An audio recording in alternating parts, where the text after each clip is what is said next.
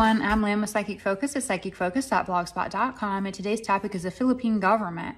Someone sent me the following question. It says, the Philippine government is keen on passing into law an anti-terrorism bill, which gives the government the power to warrantlessly arrest anyone it deems a terrorist. Recently, they have also shut down a major media network and are now trying to suppress another journalism outlet. They suddenly prioritize this while still in the middle of a pandemic. They're also like, you need to be safe from enemy rebels, which really sounds like a direct imitation from the U.S.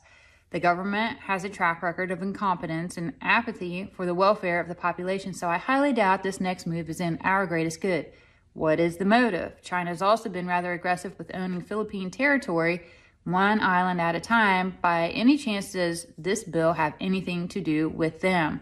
As for the upholding freedom of speech and the ideals of democracy, what is the path that will best take us there? So, a really important question. And as I tune into this, I immediately get that the Philippine government is being bullied by the Chinese government to allow a slow takeover. China has some hold over the Philippines. Either, I couldn't determine if it was trade, if it was economy, or what the full deal here was, but there is definitely some kind of power and influence that they have, and they're using it against them. The Philippine government knows that in order to make a deal with China, that people will have to have their media outlets suppressed and provide lots of opportunity of fear to be spread, and then using channels just like the pandemic and also unlawful arrest to get people fearful to want to fall in line. Fear is the ultimate distraction, and it's also an excuse to dismantle protests and keep people separate. They want to keep everybody divided because that's how people are their most weak.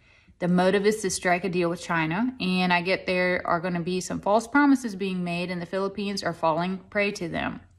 There's also an element of intimidation at play, and China is the master of this technique.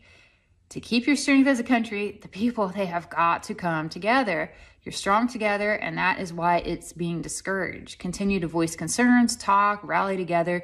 Many people feel the same way, but they feel overwhelmed to stand alone. So when you come together, you can provide support for one another as well. And that's really all I have on this reading. So please take a minute, send some positive energy to their direction. I really feel like they are in need of it right now.